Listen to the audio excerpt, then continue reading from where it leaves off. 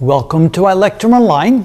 Just a few days ago, they showed us a photograph of Sagittarius A. Now, Sagittarius A is that humongous black hole at the center of our galaxy.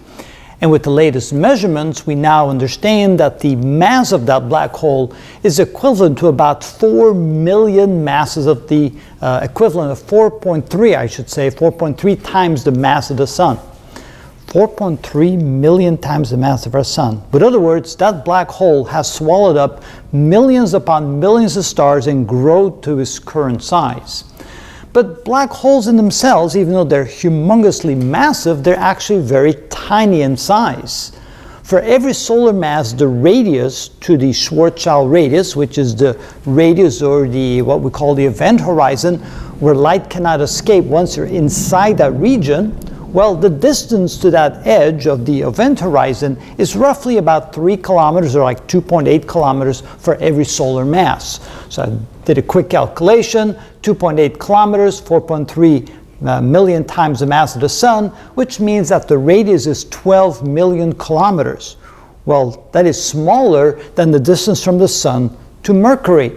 So it's actually a very small object. But then around it, we have the accretion disk, and if the black hole is active, meaning it is swallowing up material like hydrogen and helium that might be in the region around it, and potentially a star once in a while, or a piece of a star, well, that creates what we call around it an accretion disk, where the gases are heated to very high temperatures and they begin to glow. And that is the part of the black hole that you are able to see. The black hole itself, of course, does not give off any radiation or light, so you can't see that, but the accretion disk around it can be visible. But that in itself is not a lot bigger than the diameter or the radius of the Schwarzschild or of the event horizon.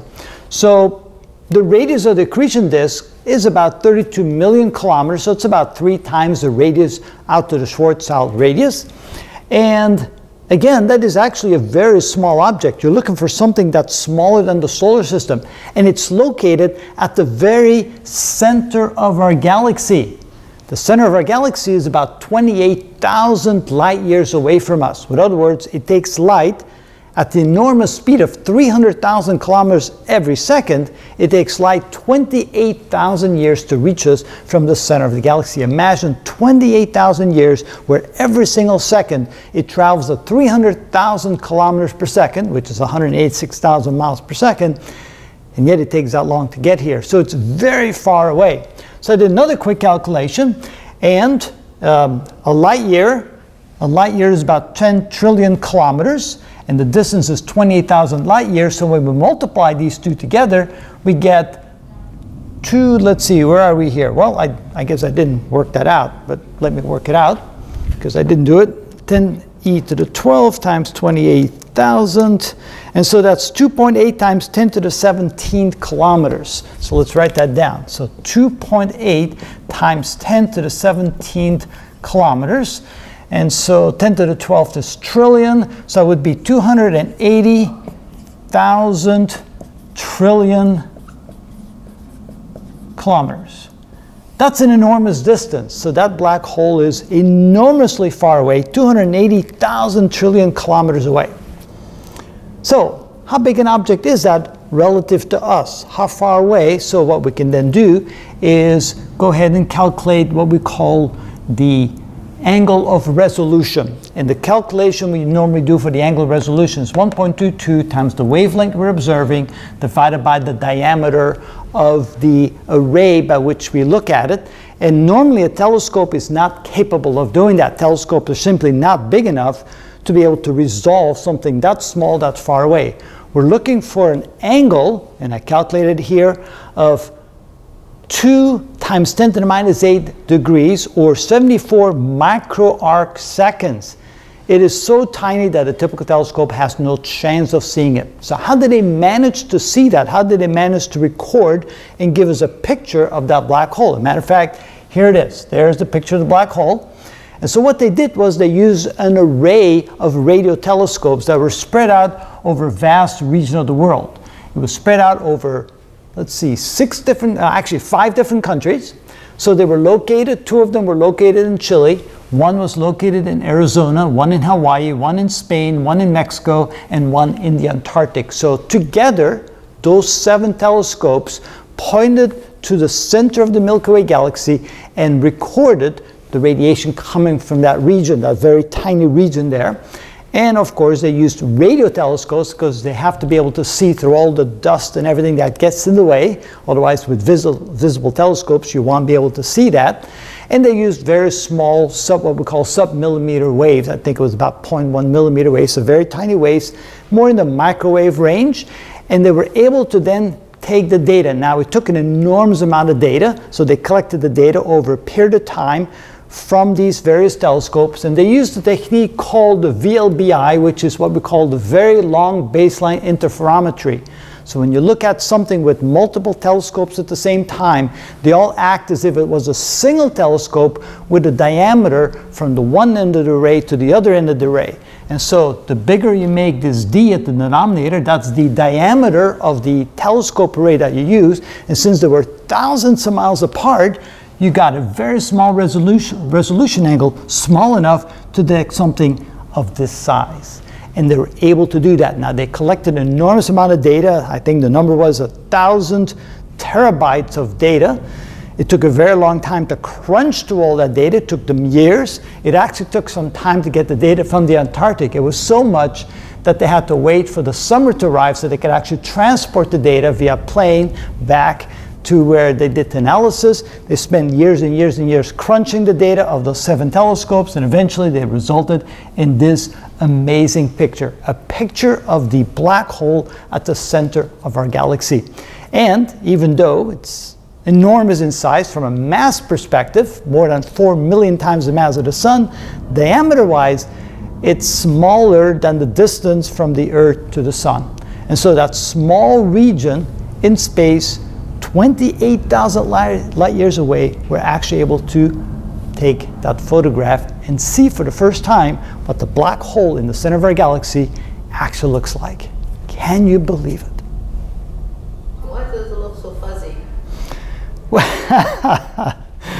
Well, it looks fuzzy because it's still, they had to magnify the image to the point where you don't see sharp boundaries. So it's still, even though they were able to take the picture, the resolution, of course, could be better. But in order to do that, they would have to put telescopes out in space to even further the diameter of the array so that you get a smaller resolution angle and a better resolution picture. So yes, it is a little fuzzy, but we went as far as we could apart. So we have these telescopes that at the same moment in time could take the same image, and then they could integrate the information to all the telescopes together. That's the best we can do with earthbound telescopes. But I know that one day we'll have space-based telescopes like that, and they'll be able to take even more higher resolution pictures, higher resolution pictures. So is that the black hole, or is that what it's called, whatever, accretion disk? So the center right here, now notice that it's of course spherical in shape. So we're looking through the accretion disk from the side, but here we're looking at edge on.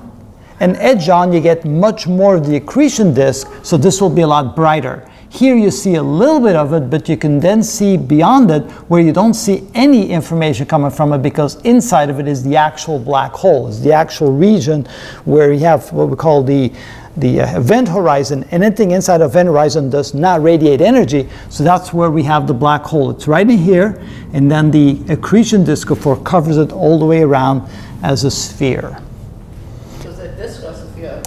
So it's a sphere. So the accretion disk is a sphere, and so is the black hole. So it's a big accretion disk sphere over the black hole itself. Why do you call it disk as a sphere?